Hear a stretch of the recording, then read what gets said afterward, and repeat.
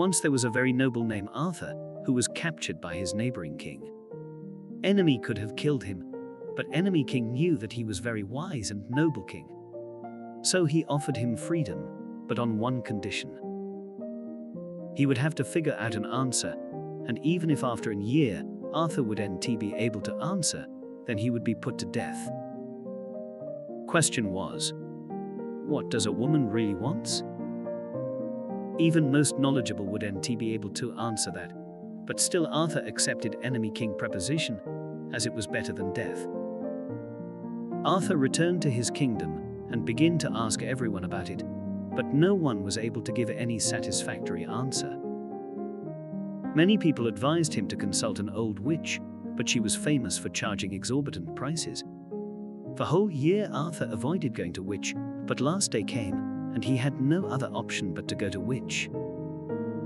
He went to her and told him about his problem. Witch agreed to help him, but for a price in return. Price was, Witch wanted to marry Gwen, most noble knight and Arthur's closet friend. Arthur was horrified to know Price's witch was very ugly looking, hideous, and smelled very bad. Arthur wanted to force his friend to marry such repugnant creature, so he refused. Later Gwen got to know about witch proposal and talked to Arthur. Same night Gwen and witch wedding was proclaimed, and witch answered Arthur question. Answer was, what woman really wants to be in charge of her own life? Arthur went back to neighboring kingdom, and enemy king was satisfied by answer, and hence granted Arthur his freedom.